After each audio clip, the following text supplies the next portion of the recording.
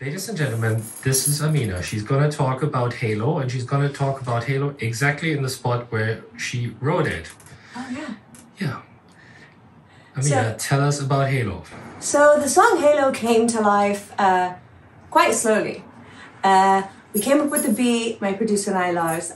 It was super fun, quirky, different. And then we came across, like, I had a solid connection on what I wanted for the verses, but the chorus didn't have it yet.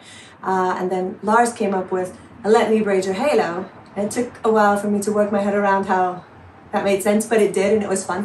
So let me interrupt you. I'm sorry to interrupt, but how does Let Me Braid Your Halo make any sense? It makes sense because, like, when you listen to the weird, goofy lyrics on the verse, it kind of just flows together. Like, you're making fun of something ridiculous, so then you throw out, like, let me braid your halo. Like, while I'm watching you talk and fall and coming into an apartment or something that has, you know, gold-plated palm trees and all this silly nonsense, then you're like, hey, while I'm doing all that, let me braid your halo. It's just silly, right?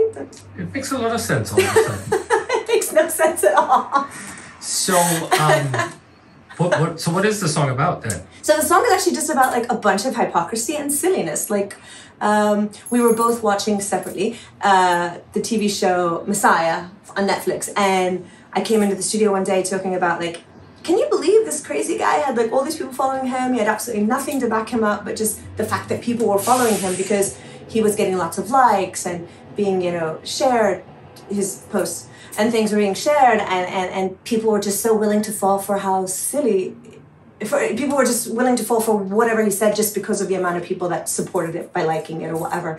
And then we began talking from that, how personal experiences of people that we know and things, like how they live in a certain world, but on the on the outside they show everybody this is who they are or whatever, but at the end of the day they just are like you and I, making up shit as they go, and just trying to be something better than what they actually are.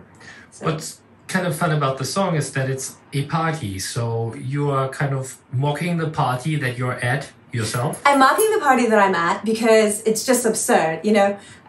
The first line, I just want to be you, have a room with the view. So I travel quite often to the Middle East, particularly the Gulf country, and you know, you see a lot of absurd, ostentatious, extreme wealth, gold-plated boats, women like walking around with gold falling off of them, not literally, but the big cars, the flashy lifestyle. It's completely absurd and unnecessary. It's cool, but it's just unnecessary, particularly in the day and age that we live in. So I was making fun of that because when I was at the top of my hotel room and I was looking down, I saw all of this and I was like, how unnecessary is this? Like, at the end of the day, these people, some of them are amazing, I know them, but these people, they're just showing off, but there's really nothing solid inside of them. There's no reason. It's just, let me show you how much I have. In this case, they do have it. But then you have, like, influencers and things like that who, you know, they show this beautiful place where they're on this exotic island / beach / their